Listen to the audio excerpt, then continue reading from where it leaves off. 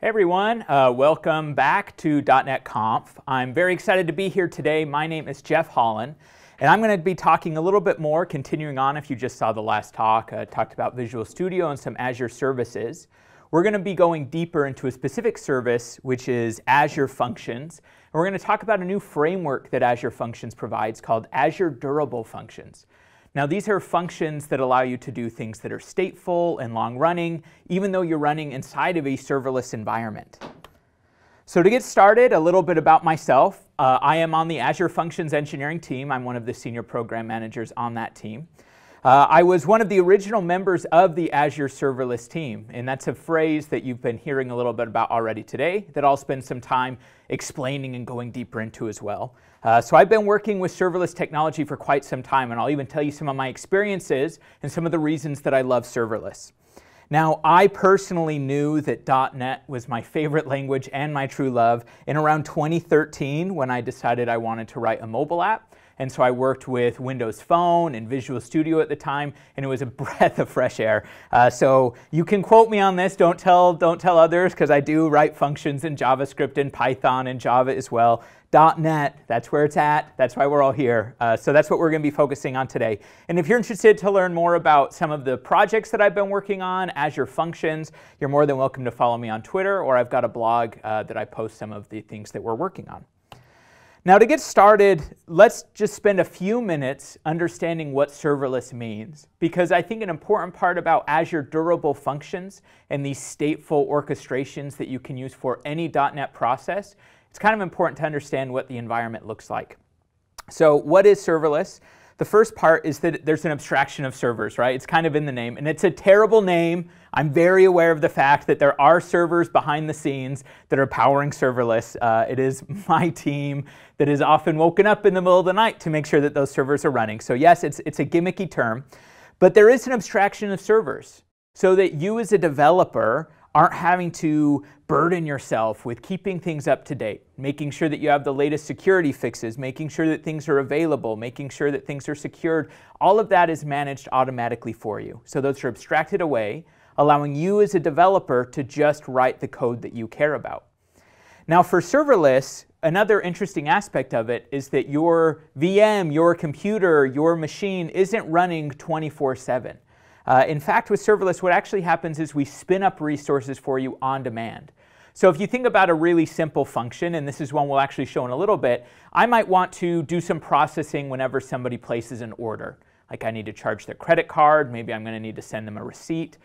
I don't need to have that function running all of the time. In fact, what I actually probably want is don't run this function until somebody places the order.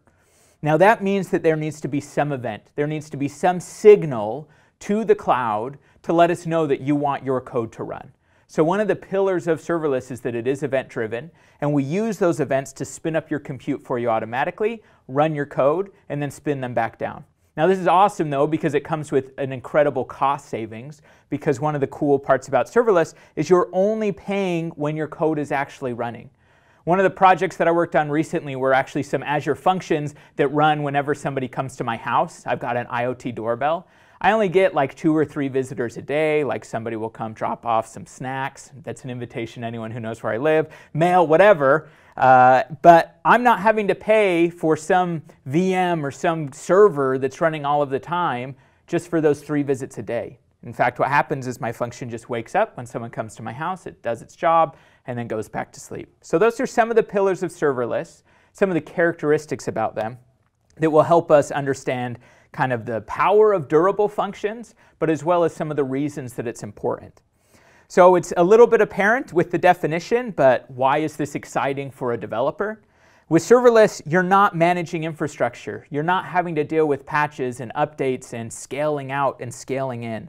All of that infrastructure is managed automatically for you, and there's no wasted resources. You're only paying for what you're using. So there's a reason, and if you haven't already been following serverless, there's a reason there's so much excitement around this space, because these are all benefits that hopefully we're all getting excited about. And in many ways, serverless takes care of all the pieces that aren't really the fun parts of building an app, and just let us focus on building the fun parts. So at the center of serverless, there's a few different flavors and ways that serverless applications can run, but really at the center is what is called FAS, or Functions as a Service. These are little bite-sized pieces of code that spin up in the cloud and spin back down. Now, functions have a few characteristics that can sometimes be burdensome. So the first is that usually a function only does one job. You want it to be reusable, just like other best practices in programming. So if I need to do 10 tasks, I very likely will need 10 separate individual functions. In addition, function execution should be very short-lived. Part of that kind of breaking them up into single responsibility is I don't want one function that charges the credit card, then sends the email receipt, then updates the database, and has 20 tasks that it has to do. Each of those tasks should be very short-lived and separate. The other part with functions is it is just running code. There's no actual state involved. These are completely stateless. So in some ways, when you have a problem that requires state, that can be tricky as well. And then I mentioned, I've already gone into a little bit about how these are event-driven and scalable. So the reason I want to highlight some of these characteristics is because oftentimes we are faced with problems where we need multiple responsibilities to happen. We can't necessarily have it be short-lived. There's a lot of data that has to be processed. There's a lot of work that has to be done. And I need some state hanging around. So specifically, Durable Functions, which is a new framework released from Azure last year, help solve a lot of these problems. Now, just one more thing about why I love serverless. I talked about how some of my first apps were on Windows Phone. This is actually my first cloud app that I'm sharing here. In some ways, it was interesting because this was both written for Windows Phone and it was written as an app specifically to interface with the Microsoft Band. So unfortunately, I don't have a lot of users now because there hasn't been a new version of the Band for a while, but that's okay. I still got the great experience of writing this. And if I think back of that experience back in 2015 when I was looking to write my first app, and you can see here in the picture what it was is a way for you to have your Microsoft Band give you score updates, because I'm into sports and at the time the NBA playoffs were happening and I wanted to know, what's the score of the current game, so I wrote this app which would sync the scores to that watch. Now this app took me about a month to build, and even though at the time I didn't have any users, I was still spending $80 a month to host the backend services for my application because I needed to have enough compute, enough virtual machines, so that if all of a sudden I did get a lot of traffic, my application could run. So even with 0 users, I was still spending a bit of my MSDN credits at the time to host this thing. And the screenshot I'm actually showing here was from an article written in Windows Central, which you might be familiar with. And at the time when this article got posted, I went from a couple dozen downloads to thousands of downloads overnight because a lot of people became aware of this app and they had a Microsoft Band and a Windows Phone. Well, now I had to figure out what I was going to do about it because my app wasn't really equipped to deal with those spikes in traffic. So that was really painful for me as a developer. Like I'd spent this time writing this app and now I was trying to figure out, well, what do I do with all these users who are coming in and they need their sports scores synced to their band. And then the only other item is initially I only had sports scores for basketball and football. And when I say football, I mean American football in this case. And one of the first requests I had was, hey, we want soccer scores. Well, I had to go in and kind of peel apart my monolith of an application and try to figure out how it works. Now, I only bring this up because if I was to build this application again today in .NET with serverless, I wouldn't have been paying any money a month when I had no users. When I got those spikes in traffic, my application would automatically scale to be able to handle that extra peak and that extra spike in traffic without me having to get woken up or to even know that it was happening necessarily. And then finally, if I needed to add new elements, if I need to add new features, hopefully it's as easy as just popping some new functions into my subscription. I don't have to peel apart a monolith anymore. So this is one of the reasons I love serverless, is that the different ways and the benefits that you can get in building applications, and then moving forward into durable functions, some of those powerful patterns that you can get. So let's bring it back now and let's introduce kind of durable functions. We've spent some time, hopefully we have a good feel for what serverless means and the meat behind the hype. So the question is, what if my task isn't short-lived, simple, and stateless? What if it doesn't fit neatly into one of these things that we say are characteristics of serverless? And that's where we still get durable functions. So here's a few patterns that are still difficult to solve in a serverless platform world, or at least are until you bring in Durable. Spoiler alert, we're going to have to solve all of these. So I have some sequencing that needs to happen, right? This is the store example that I've kind of been alluding to. My first function might be charging the customer's credit card. The second function might be sending them an email letting them know that the charge was successful. The third function might be creating a shipping notification, whatever it might be. Well, now I need to chain all of those together. And if I'm not working with a framework, it becomes kind of difficult to do that.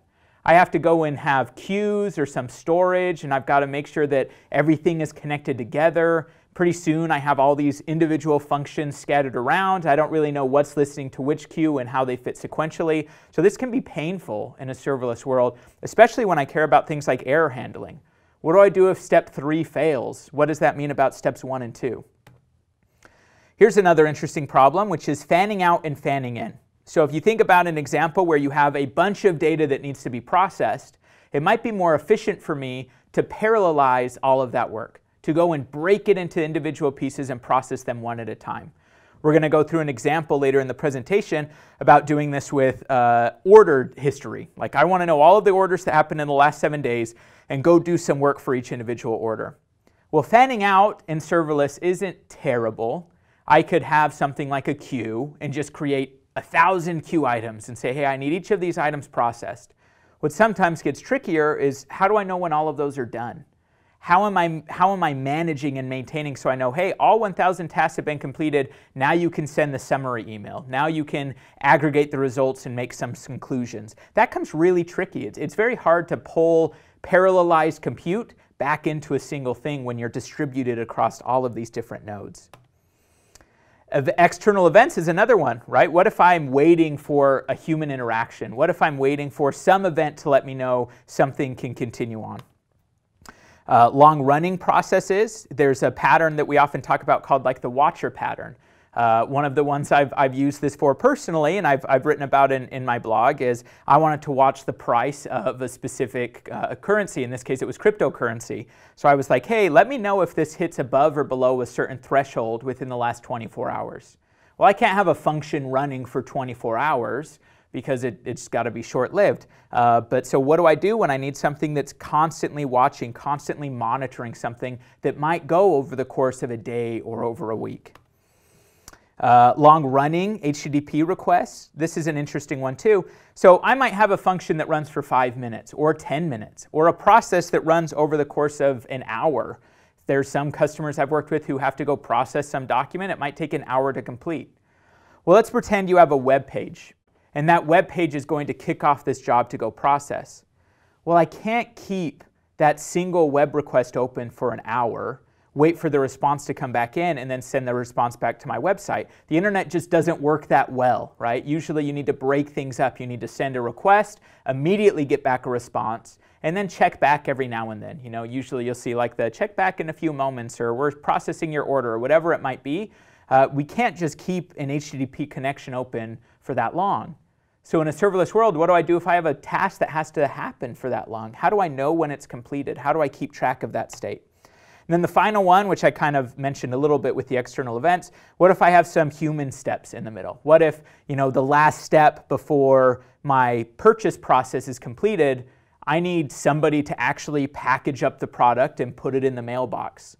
That means that my application needs to be smart enough to know when does that human go and take their step and then continue on with the rest of the flow. How do you correlate those events in a serverless world, or even just in a distributed computing world? Like, these problems are especially magnified because of what serverless is and that you don't have any long-running compute. But really, these are difficult problems to solve regardless.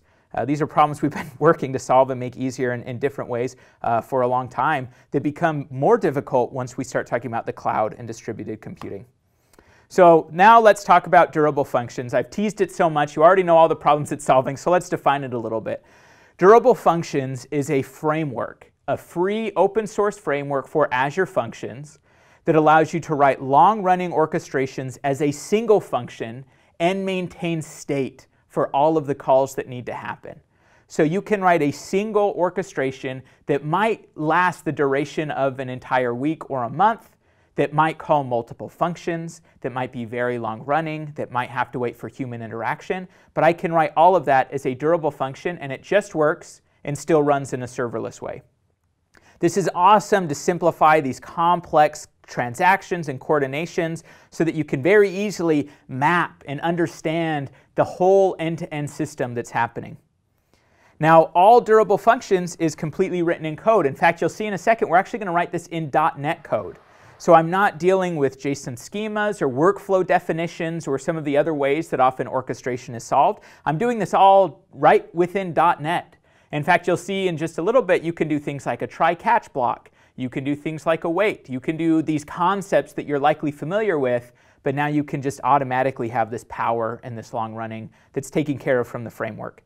And Durable Functions is generally available. We announced general availability in May of this year at the Microsoft Build Conference. And it does support multiple languages. So .NET C# is the one that I'll be showing today. We have some community members who've done some work to write durable orchestrations in F#. And we have JavaScript, which is actually in preview today. But if you're interested in writing durable orchestrations in JavaScript, that's an option as well. So I'm going to talk about some of the components of a durable function, and then we'll show what our first durable function looks like. So there's oftentimes we talk about 3 different components that make up an overall durable function. Now the first piece is that starter function. The starter function is kind of whatever's going to trigger off this long-running process. Very often this starter function is something like an HTTP endpoint. You want to be able to start off some report. You want to be able to go place that order when somebody makes a web request, or when somebody drops an item in a queue, or when some event happens. You just have a function that's going to start off this orchestration. Now, once that starter function gets triggered and it knows it needs to start its orchestration, it's going to go ahead and send a message through the framework to the orchestrator. Now, the orchestrator is where all the state is managed, where all of the calls to different components are taken care of. The orchestrator is really the heart of a durable function. That's where you're going to put your orchestration logic, and we'll see that in a few moments. And the last piece is you likely have different activities that need to happen. Again, going back to the example we've been kind of following with, I might need to charge the credit card, send the email. These are all individual activities that could be written as separate Azure functions. So the orchestrator is actually going to call all of those activities for you. And it's going to enable you to decide, do I want to do these activities in parallel? Do these activities need to be done sequentially? Or maybe I just need at least one of these activities to complete before I continue on. All of that's possible within durable functions. So let's kind of solidify this a little bit and see what the code looks like now that we've seen the components. This is an example right here on my slide of an orchestration function. So this is the orchestrator function, the heart, okay? So some function's going to start this orchestration. And you'll see here I have some other functions that I have written that I'm going to be calling, okay? So the first step, I'm going to call function F1. Once that's completed, I'm going to be calling function F2. And I'm even going to pass it some data. I'm going to pass it the result of my first function and chain that to my second function. And then finally, I'm going to call function F3 once this function's done, and I'm going to pass it the result of that. So I'm kind of starting with F1, and I'm passing through sequentially the data from all of my different calls, until finally I'm going to return the result. So here in a very logical way, in .NET, I've described this chaining and passing data between different functions. And what's nice here, I mentioned this before, I have nice familiar concepts like a try-catch block, so that I can catch if exceptions happen and decide, what do I want to do? Where did the exception occur? What was the type of exception, to have some resiliency in this as well. So the other pieces, again, kind of mapping it back to their one. This trigger, this is our orchestrator function. It's saying, hey, this is a durable orchestration context is the type, and it will have the context of the orchestration. I'm going to be calling my 3 activity functions. And finally returning those back. Now I'm actually going to go out of order here because I want to do this one. No, I'll do this one first. So before I do a quick demo, I do want to show you one important aspect, which is how durable functions actually behaves. So if you look at this example again, this is a very simple function. The next one we're going to look is very simple to it. Call function 1, then function 2, then function 3. It's very possible that calling all 3 of these functions might take a very long time. So we have to do some work in the framework to make sure that this is durable, that you have at least once guaranteed execution, and that everything executes in the order that you expect it to. Now, in order to do that, we're using a thing called event sourcing, and I'm going to show you through an example of what's happening behind the scenes. So before I do, I have a very simple orchestration here, just to illustrate the point, because this is very critical to understand. Honestly, if there's anything you gain from this talk, if you understand this slide, you will be much more successful in writing durable functions. So I have here an orchestration, some sample code up here. I'm going to create a new list. It's a list of strings. And all I'm going to do is I'm going to add to that list some call to a function. Okay? So I'm going to call a function, and the function's name is sayHello, and I'm going to pass it the value .NET-conf. Okay? That's all I'm doing. I'm calling a function sayHello. I'm passing it the value .NET-conf. Whatever it returns back, which is going to be a string, I'm going to add that to my list. Okay? So very simple. All I want to do, call this function, stick the outputs into my list, which is a string. Now, how do we actually do that from the framework perspective? So what happens is we have this other component here I haven't mentioned. This is our execution history. This is the state. This piece is how we store and know how far in the process your execution has gone. So the execution history here, and I'll show you through an example in a second, is Azure Storage. And that execution history is going to be very important into how this functions and how this works. So the first thing that happens, someone calls the orchestration. Our starter function gets the request and it says, hey, somebody wants this orchestration to run. So now what's going to happen is our orchestrator function is going to wake up and it's going to start at the very top of the code. And it's going to say, hey, I need to create a new list. So it's going to create a new list. And then it's going to come down to this next line and it's going to see that there's an await here. And it's going to see the await is to call another activity. Now what happens here is instead of just automatically calling the activity function, the orchestrator function is actually going to go to the execution history. It's going to look, I visualized it here with this log, it's going to look in the logs of the state of this function and it's going to say, hey, have I already done this? Did I already tell sayHello to .NET-conf? Did I already do this piece? And in this case, the execution history is going to be like, no, you haven't done this yet.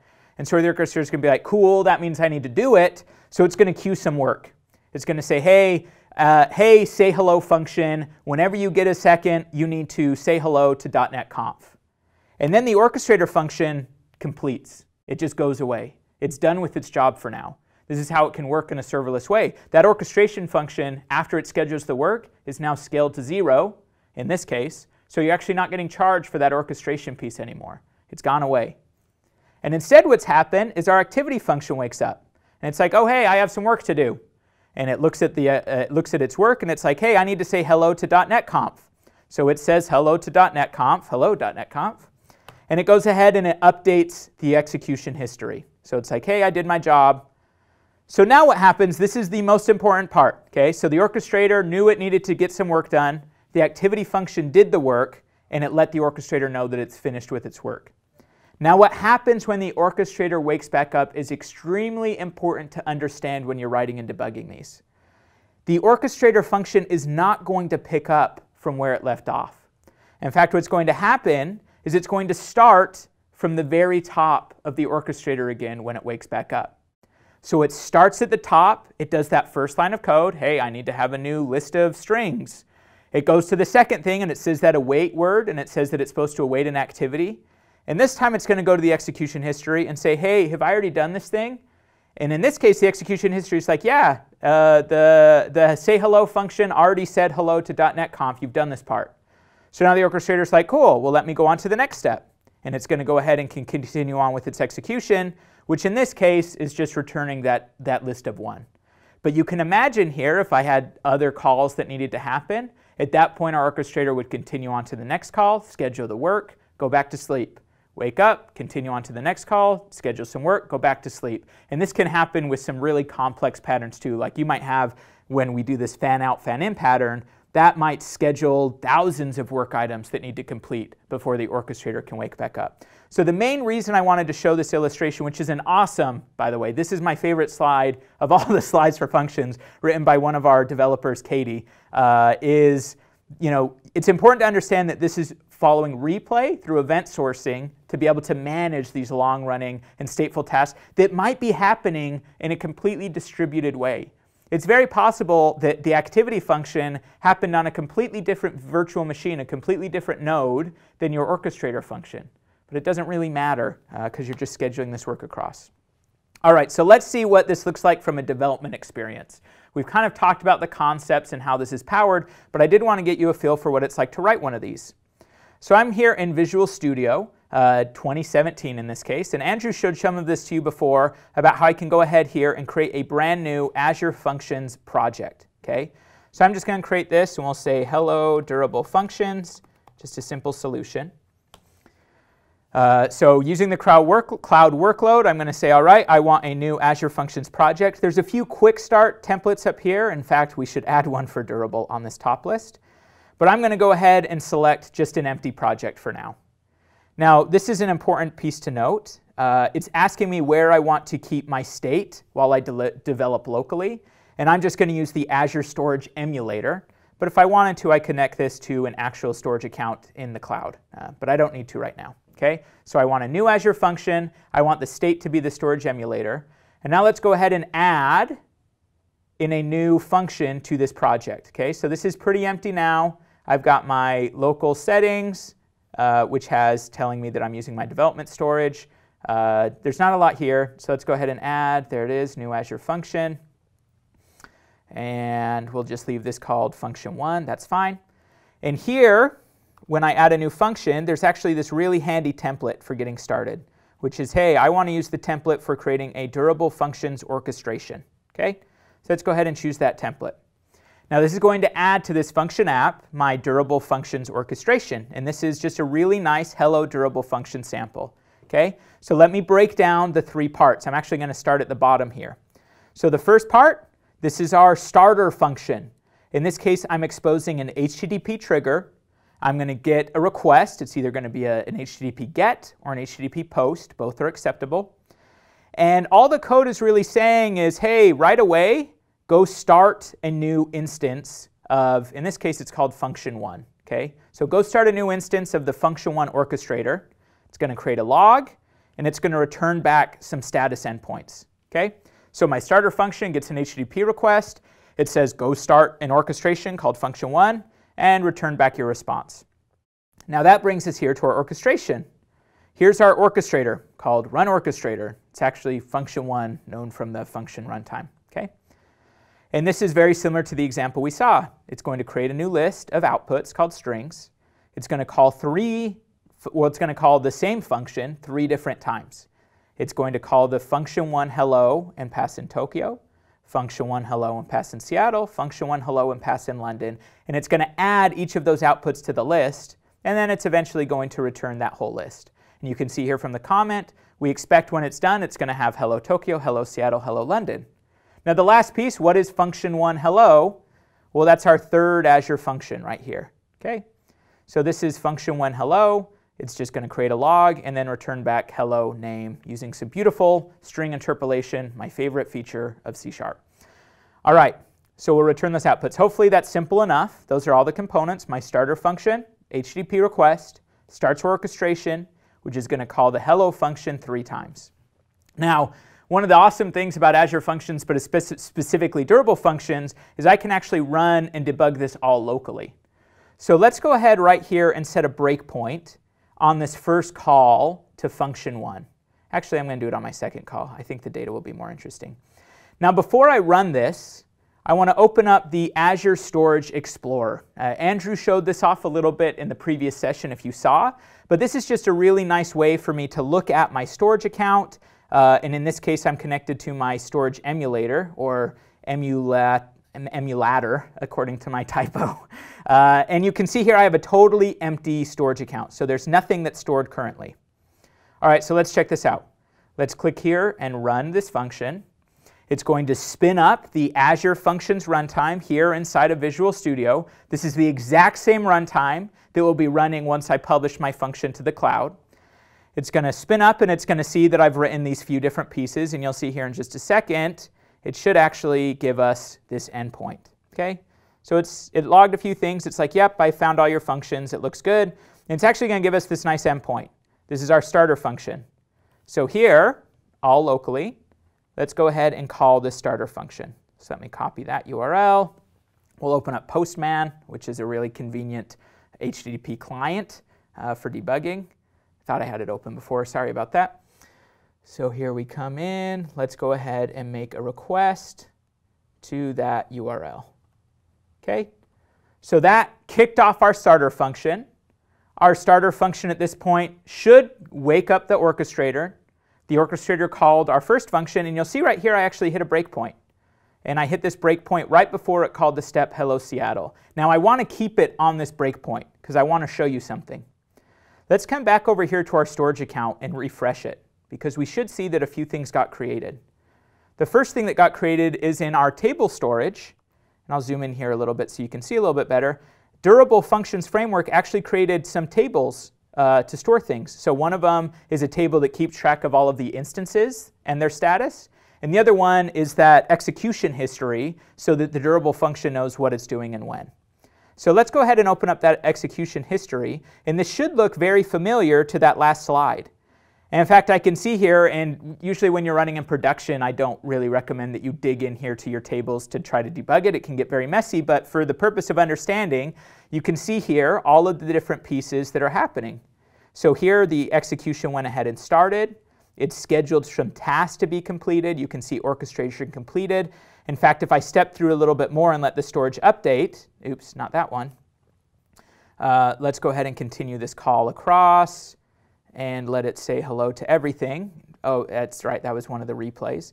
Let's come back here and refresh this, and you'll see here that it actually scheduled one of our tasks, and the task function one completed, and all of these things are being updated, and function one's result way over here, you can actually see the result was Hello Tokyo. So all of this state is being stored in the execution history, and you'll notice I actually hit my breakpoint again, because it's replaying itself and regenerating the state, and it's replaying again and regenerating the state, and it's replaying again and regenerating the state, until finally it's replayed all of the times, it's called all of the tasks it needs to, at which point it can return back to our function that called it. Okay? So I just wanted to show you the development experience, but also show you like there is no magic here. This is the same stuff that I showed on my other slide. We have this table store that's being used for all of our states. You'll see there's actually a number of queues that are created so that it can control the work that needs to be required. The orchestrator can have its queue. The activity functions can have their queues. I'm not going to go a whole lot into that today. And I even have a thing to have leases. So all of this is locked and managed in stateful. But again, I didn't have to write code for all of this awesome state management. The Durable Functions framework just gave it to me all for free. Okay? So hopefully that is a good Hello Functions demo. The only other thing, and you saw this in the last slide, if I wanted to make this a little bit more error resilient, I could add things like a try catch block and just put, try catch right over here. This is totally valid, right? Just my regular old C#, it's all good, okay? I could do things like a wait all, and you'll see that in just a second. All right, so that's our first Hello Durable Function trigger. The last thing I'll show you, once this is working how I want it to locally, I can just simply come in here and publish it to the cloud. And once I publish this as an Azure function, now I could call this orchestrated at any time, and this will be able to run and scale completely serverlessly, either in a new or an existing app. All right, let's come back here now that we've seen that and talk about some of these constraints. So most of these constraints stem from the fact that this is using event sourcing with replays to work. So let's check out some of these constraints. Orchestrator code must be deterministic. And when you understand how Durable Functions works, this makes a lot of sense. If in my orchestration logic, I say, get the current time and generate a random number, and based on what that random number is and what the current time is, do this or that. Now the problem with that approach is every time that function replays, every time that orchestration replays, the result might be different, which means I might be replaying down different code paths than I started down. Things are going to get corrupt and they're going to blow up into a massive fire eruption. Don't do it, okay? So just make sure your code is deterministic. So a few things. Don't use random numbers. Don't say get the current date time. Don't generate new GUIDs. Also, don't do I/O directly in an orchestrator. Don't go read files or pull in files directly from the orchestrator. I love this one. This is my favorite bullet point of the slide. Don't write infinite loops. There's actually, so let me spoil it with this one. Writing infinite loops is really never a great idea. Okay, almost never. All right, so the good news is we have workarounds for all of these constraints, because there might be scenarios where I care about what the current time is. There might be scenarios where I need to read in file data, and there might be scenarios where I actually want this thing to run indefinitely. So in some ways I do want it to loop indefinitely. So we have some recommended workarounds. The first one for random numbers and date time, that orchestration context that's passed into the orchestrator, we actually provide some helper methods here, like get the current time. Now what's cool about this is that we'll get a current time, but we'll do it in a way so that when we replay it, we make sure that we re-get the same time that we got, if that makes sense. So you won't get a different time every time it replays, you'll get the same time from the first time it ran. So we get some nice helpers there. Do your I/O and activity functions. You can do whatever you want in an activity function. Activity functions have no constraints into what they can do, into how they can be run, random numbers or not. So if you need to move things into your activity function, that's totally cool. And then if you do need something to loop indefinitely, excuse me, we have this concept called continue is new. Now the main reason looping indefinitely can get tricky and durable is because if you think about that execution history, if that execution history has been repeating and re-looping for days, your history is going to be massive. And every time it tries to replay, it's going to have to pull that apart and redo all the infinite loops. So there's this concept called continue as new, which will take a snapshot, start the instance over from the beginning, but it's not going to have to replay every single iteration of the infinite loop. So we've got some good workarounds here for you, but it's important to know as well some of those constraints. All right, so let's show one more demo. Now this one is a little bit different. What I have here, and I've teased this one already, this is a website. It's actually powered by serverless functions. This was created by one of the cloud developer advocates, Sarah Drasner, who is a rock star, I will say. I'll take every excuse I can to say she's a rock star. So I could do something here like add a few items to a shopping cart, go ahead and check out of the shopping cart here too. Let me just type in my very real credit card number being broadcast for the world. And in this case, it's actually calling an Azure function to process that payment request, okay? Yay, I just bought, however much I just bought, I didn't even look, probably like $200 worth of stuff. Now, the problem that I want to solve has to do with this store, Shoppity. And that's that the business comes to me and they say, hey Jeff, you're so productive, you're using all this awesome .NET stuff, you're using Visual Studio and serverless, you can do anything, we know you can. Now my problem is, I want to have a report. I need to know every 7 days, what's the current status of all of our orders, okay? And we're a really popular store. We might have thousands of orders that have occurred in the last 7 days. So I need you to give me a report so that you can look at all of the orders that happened in the last 7 days and tell me what's the current shipping status. How many of those orders have been delivered? How many of those orders are being processed? How many of those orders are in transit? Now, I love serverless, and I'm like, I want this to be super efficient and scalable and not worry about infrastructure. But this can be a hard problem to solve in a serverless way. Because if you look at the diagram here of what I actually need to happen, I have my orders database, which for Shoppity is Cosmos DB. And I'm going to go say, hey, give me the last 7 days of orders. And there might be 10,000 orders there, 1,000 orders, I don't know. It's going to be indeterminate. It's going to change every time I run the report. And what I need to do is for each individual order, for each order, I need to go call some shipping API. Maybe it's the FedEx API or the UPS API. I don't know. It could be anything. And that API is not super fast. It might take a second or two for every single order. So how do I do this? Like if I just try to write a single C# application, it's very possible that this thing's going to take 2 hours to run. Like it's got to make all of these individual calls. I can't just write that as an Azure function and publish it to the cloud as is. So that's where I'm going to bring in durable functions to help orchestrate these different calls, parallelize the work, and do it all for me. So I'm going to show you what that solution looks like. This is also on GitHub if you want to check it out. Let's open, where's my open recent? Recent, right here. I'm crazy. Right here. No, my name is not Corey. Everything here just happens to be named Corey for undisclosed reasons.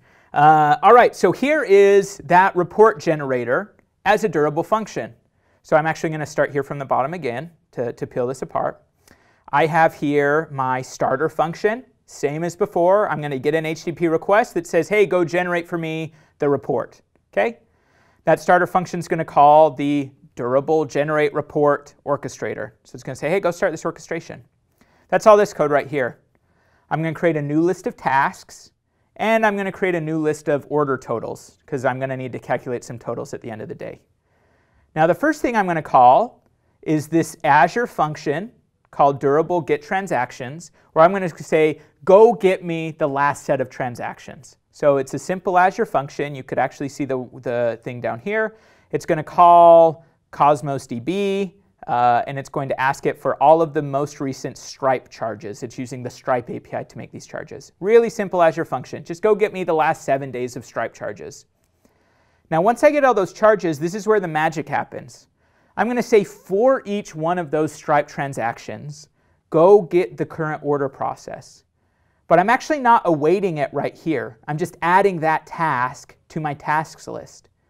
And what's cool here is that I can say, after I add all those tasks, wait for all of them to complete. And here's where I put my await. Now what this is going to do from a durable function standpoint, and this is going to parallelize all of those different calls. It's going to allow all of these activities to potentially scale out across multiple nodes, wait for all of them to complete, then when all have completed, I have this simple link statement here, which is going to generate for me a nice summary report. Okay? This is really cool that I'm doing a lot of heavy lifting, but I'm writing it completely in Azure Functions. This is all going to run serverlessly, but it could be doing some heavy lifting over a really long period of time, and this is how it's represented, is a beautiful C# app. It's awesome. It's very exciting. It's really cool stuff. So let's see it in action. Okay? So let's come back here to our store. And I've got here the function that I want to call. I have the HTTP endpoint right here, HTTP start. So we're going to kick off that function. Now I didn't call this out before when we were debugging it. You'll notice right away I got back a response. I'm not having to wait 2 hours for this thing to complete. The durable orchestrations kicked off. I'm going to talk too long, so I'm going to have to run this thing again because I want you to see it running. But it gives me back some things. So the first one, it gives me the orchestration instance ID, so I can use this to track the orchestration. I get a status endpoint, so I can view the current status of the orchestration. I get an endpoint here called send event post URI. Now this is a webhook that I could actually call if I needed to add some data to the orchestration. If I needed to wait for some event, this is the endpoint that I could call to send it that data. So I can raise events and add that to the orchestration while it's waiting for the right event. I have a URL here that I could post to terminate. And we have this new URL here, which is actually really cool. This will allow me to rewind my orchestration. If something happened and I want to rewind it, I could call this URL right now. Now I'm actually going to call this one again because I talked for so long.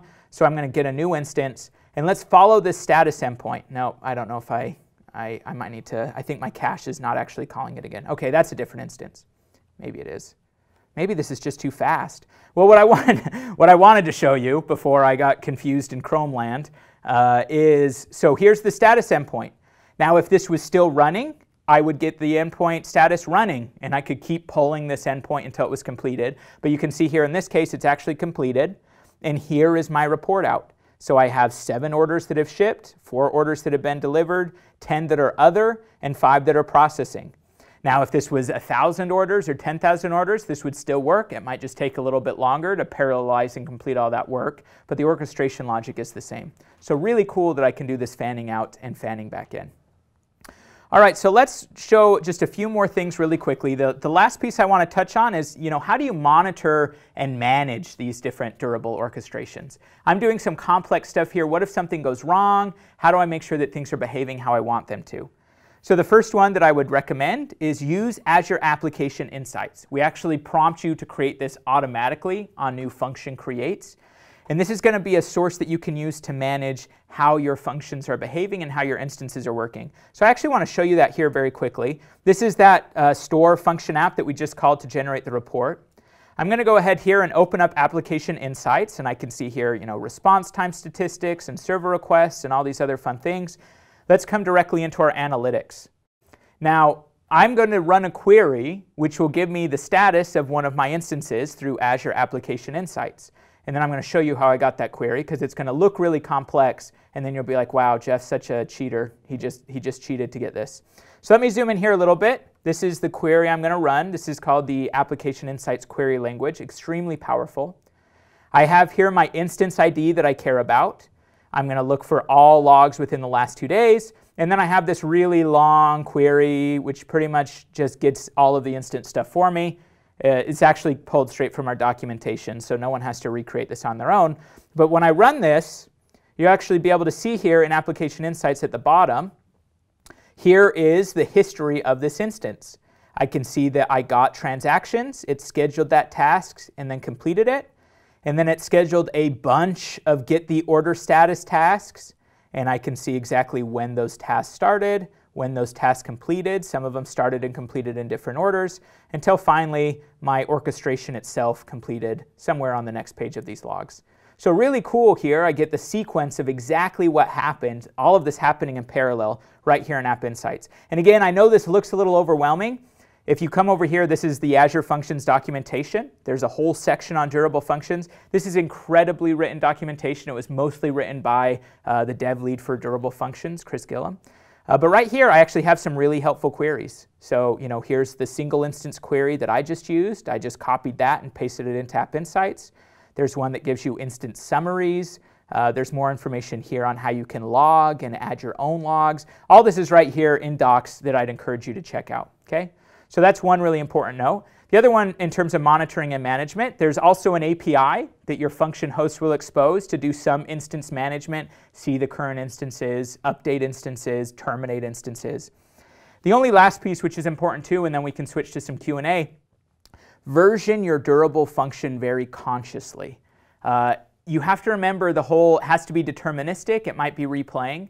If I made some breaking change to my orchestrator logic and just published it willy-nilly to the cloud, and there was an existing orchestration that was in flight, it's very possible when it starts doing its next replay, it's going to be pulling in the new version of the code. And as it starts evaluating that code and doing event sourcing, it might be like, oh, whoa, this is totally different, and be in a very corrupt state. Now, maybe that's okay, but there are strategies you should be aware of. So there's kind of three big ones our documentation calls out. First one, you can just do nothing. Maybe you're okay with some instances becoming corrupt. Maybe you know that this is very infrequently executed. Just deploy as you will. It might not be what you want, though. The other one is wait for your orchestrator to drain. Maybe you have a scenario where you can actually wait and make sure that everything completes before you start the next one, and then you can just publish an update once there's no running instances. But the third one is the recommended way. Is actually there's a way to do side-by-side deployments. So there's a way in your Durable Functions project, it's actually from this host.json file that I didn't go into yet, where I can give my task hub a unique name. So if I publish a new version of my function, I could actually give it a new name for a new task hub, and then it will create new execution histories for new instances, and that task hub would be running independent as my other one, as long as the code's still available for the other task hub. So you might need to rename some things there too. Again, this is all in Docs as well. Okay, so with that, I do want to make sure I give enough time for Q&A, because I know there's been some good questions. So I'm just going to do one last plug. Check out that documentation I previewed to you just a little bit ago. It's really, really good. The other one too, which is cool, Durable Functions is completely open sourced. It's actually built on top of another open source technology called the Durable Task Framework. I've done links here to both the Durable Functions extension for Azure Functions and the Durable Task Framework with our branch for the changes that we've made for Azure Functions. What's awesome about this from an Azure Functions standpoint, if I actually come here to the project, we have a lot of contributors, given how relatively new this is, that are not on the Azure Functions team. There's a lot of people here too, and shout outs to them, who've come in, they've engaged with us on open issues, they've opened pull requests, they've helped bring this extension forward in this framework to make it accessible for every developer in every single scenario. So I'd encourage you, if you're interested in contributing at all, this is a really good Azure Functions repository to check out. There's a great contributor guide, everything here that you need so that you can jump in if you want to see some changes. We've got some really cool community additions to this. So with that, I do want to give some time for questions because I see a few coming in, so we've got a few minutes here. So the first one is from our awesome community in Miami. Is there any guidance available for testing Azure Functions and the various types of durable functions? Yeah, so the only one I'll say in addition to the kind of tests I just ran, you can write unit tests for durable functions, and I encourage you to, so that you could use .NET test and make sure that your unit tests work. It gets a little tricky with durable functions because you might need to mock that orchestration context. but it is possible. There's a doc here, I believe, in the Durable Functions doc that might go into it even a little bit more. So it's something we're aware of we want to improve, but you can definitely do that today for sure. Okay, so the next question, have there been any thoughts on doing service discovery for serverless functions? So have various function apps, how to know where they are, health checks. It's a good question.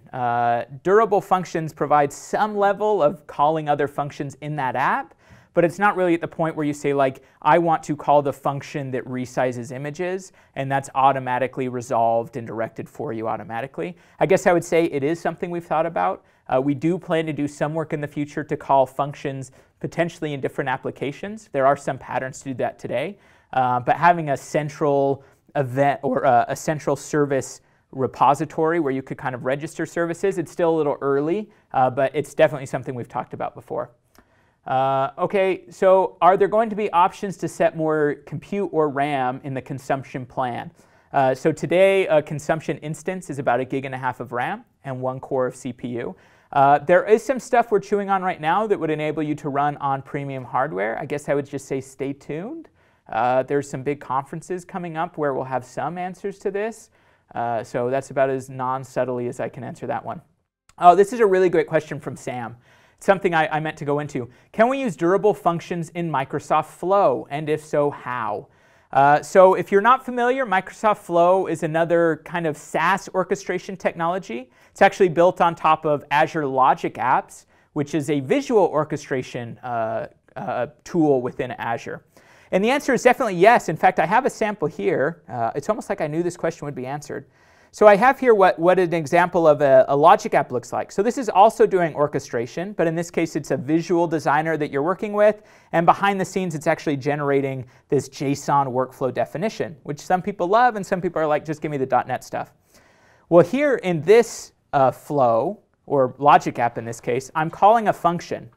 Now this function could be a durable function, and in fact durable function works really great with logic apps. That pattern that I showed before where you call it and it immediately sends back a status endpoint and then you have to check that status endpoint till it's done. Logic apps in Microsoft Flow will actually follow that pattern for you automatically. So if you have a durable function and you use the HTTP action in Microsoft Flow or the Azure Functions action in logic apps, everything actually just works. The only change you actually need to make is you need to make sure you're returning a retry after header in your starter function, but it all works great. So definitely try that. That's a really good combination to get some of the best of both worlds, like some of those out-of-the-box connectors from Flow and Logic Apps. Okay, we've got a few more minutes here. So what causes the orchestration function to wake up again after the activity functions completes? What if there were multiple activity functions? That's a really good question. I might answer this slightly incorrectly, so I invite Chris Gillum or Katie or anyone, I'll probably poke them after this, to correct. So the orchestration function, from my understanding, has its own queue. And when activity functions are done, they let them know the activity is done, and it's up to some job, I don't know if it's the orchestration function, to go and see if it has any work items and to see if the criteria is completed for it to wake back up. I don't know exactly how many times it wakes up, like in the fan out, fan in example, but it does work and it's very performant. Like there's very low latency there. So I don't fully know all the magic behind the scenes that's making this happen, but it works, and for the most part it's powered by queues, storage queues that wake things up. Okay, can we assume that if an activity is in progress, the orchestrator will see that when it wakes up every time? Also on the fan out, will the orchestrator fire all activities at once or after going to sleep, waking up for each line? Yeah, so I think we've kind of answered this throughout both the other questions. The orchestrator function likely won't wake up if there's only a single activity, and it wouldn't wake up until that activity is completed, at least as far as I understand. And for fanning out, if you saw from my log example of application insights, we'll actually you have the ability to do them all in parallel, so it doesn't have to do line by line. You can parallelize a bunch of work with durable functions too. So hopefully we've cleared that one up through some of the other questions that I've answered too. So we've got another one here. We've got time for a question or two more. Could this be used for TCP sockets, not web sockets, as a scalable socket server or client? That's a good question. I'm not familiar enough with TCP sockets and how they're different than web sockets. I don't know if that's like an HTTP 2 thing or whatever, but I can at least speak to web sockets. I know one of the challenges with a web socket is usually it requires a persistent connection. So if I have something like a ASP.NET app that's talking to a SignalR server, that SignalR hub needs to be persistently available. Now, durable functions, even though we're able to run in persistent appearing ways, most of that compute is still very ephemeral, and the orchestrator will wake up and go back to sleep, and activities will wake up and go back to sleep, so there's not a persistent connection there. So it's often not a great fit for those WebSocket scenarios where you require persistence. The one I've actually seen paired most with, just matter-of-factly for serverless, is actually the new SignalR service, where there is a SignalR service. We actually have SignalR service bindings for Azure Functions, also community contributed. Those will give you a persistent connection. So that's something to look at as well. And then the last one, can we pass authentication headers and tokens between functions? I definitely know your starter function can have authentication headers passed in. I don't know if there's a way to authenticate to activity functions, but I don't know if it's really required because they're almost internal calls anyway. Excuse me, but for Azure Functions all up, you can absolutely put authentication in front of your function and say, hey, I need an Azure Active Directory token or a GitHub, or I'm sorry, a Google token or a Microsoft account token to authenticate before I kick off an orchestrator. So great questions, everyone. Thank you so much for participating. Hopefully this was helpful. If you have any more questions, feel free to reach out to me or follow some of those links that we shared earlier. I'll pop them up one last time. And I hope you enjoy the rest of your conference today. So thanks so much.